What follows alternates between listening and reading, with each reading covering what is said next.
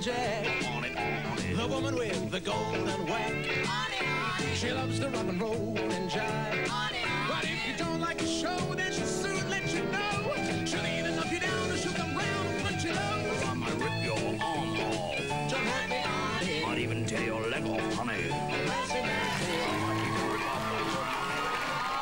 blasted onto our screens in the early 70s. The self-appointed Queen of Wollongong was the weirdest thing on TV. She wore a dress like a tent, working boots with footy socks and one golden boxing glove. Please welcome the man beneath the frock, Grahame Bond.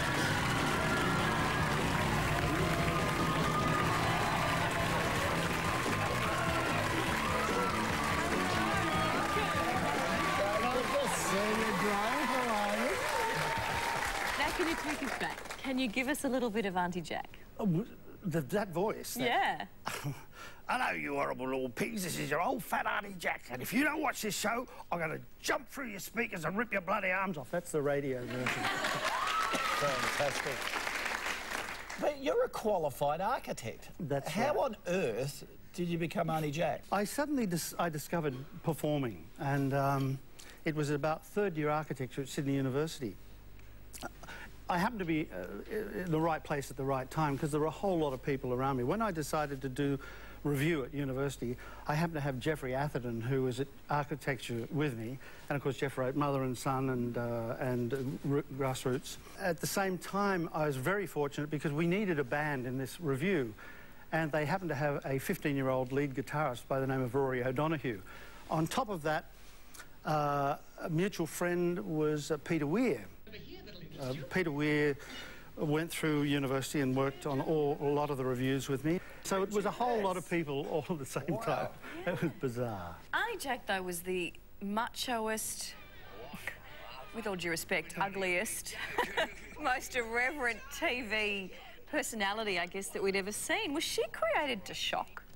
Back in 1968, the ABC asked Peter Weir and myself to write a radio show to replace... Do you remember the Argonauts program? Yeah. So one day I was sitting over at Peter Weir's house. We were writing this sort of show, and he had some nephews and nieces running around this house, right? And they started to really annoy me.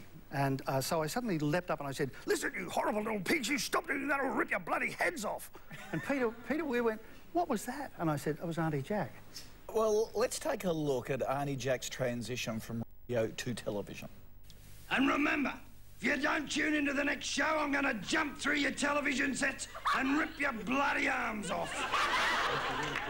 And I will too. Yes, you will. Shut up! We saw our first glimpse of Norman Gunston. Well, you did, yes. First meeting on a Monday morning was our script meeting when Gary joined the show. And I said, Morris handed the scripts around and I said, "Look, I'm doing Aunty Jack, I do Kev Kavanagh, I do Neil and Errol, Rory, and we do all these characters. Rory's got heaps of characters. Give it to Gary." And Gary went, "Oh, yeah, OK." And he took it away, and the next day he came back with the toilet paper stuck on his face and his hair came over and he went, "Hello." And that's how it started. I mean, it's as simple as that. That's how Gunston happened. What did you go on to do, and what are you doing now? I went through all the A's. I did architecture, academia, I did acting, Auntie, ABC, I did advertising, I ran my own advertising. Then I did archaeology when I left advertising. And the next thing is Rory and I back doing Aunty Jack. Last year we did the concert tour of Aunty Jack, which was great because suddenly I got to work with Rory after 17 years. It was a lovely thing to do. That is fantastic. Well, thank you for joining us. Now, can we ask you to farewell our show and just... we'll reminisce as Aunty Jack and go over with Rory and Finn Arthur and look forward to it.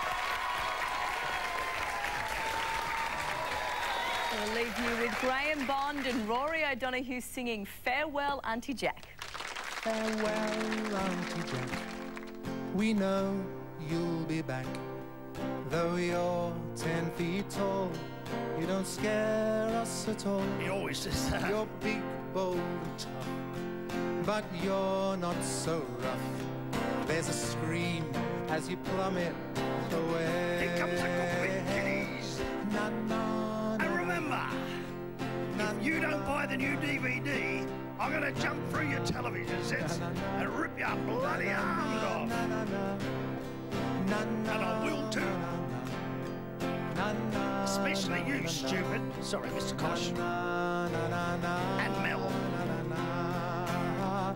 Sing it. She rides a black bike I used to. and drives through the night. Bloody ABC soul.